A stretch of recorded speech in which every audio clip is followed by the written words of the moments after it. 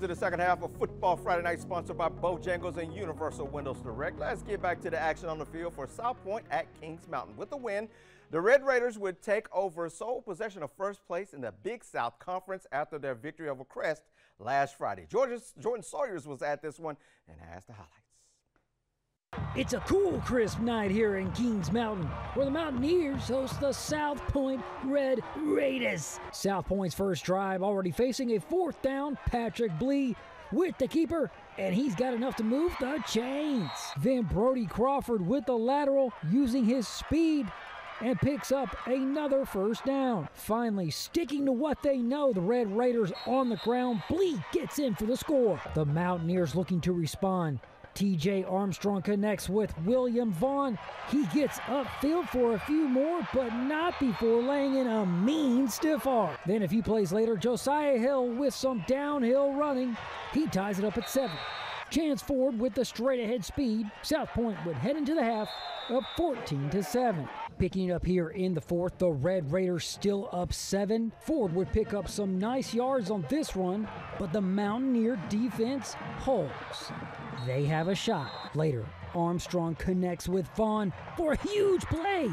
But later in the game, fourth down for Kings Mountain. Under 2 to go, inside the 30, the Red Raiders defense stood tall. Luke Willowiski gets in the backfield for the sack. South Point's going to get out of here with a win tonight in Kings Mountain. I'm Jordan Sawyers for Football Friday Night.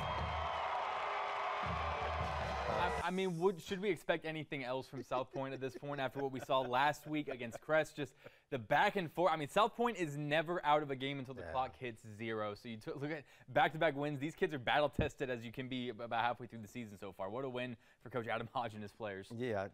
South Point is back, folks, and they've got a deadly combination of that run and that pass with that option offense, man. And they're playing great defense. Just saw it. So this South Point team's for real. They're gonna be a factor in the 3A playoffs, that's for sure. So great win there. And right now, they're in first place by themselves. They've already beaten the 2 favorites to win the conference. You know, Crest was favored to win it all, and then probably Kings Mountain was second, and then came South Point. But South Point has beaten both of those teams.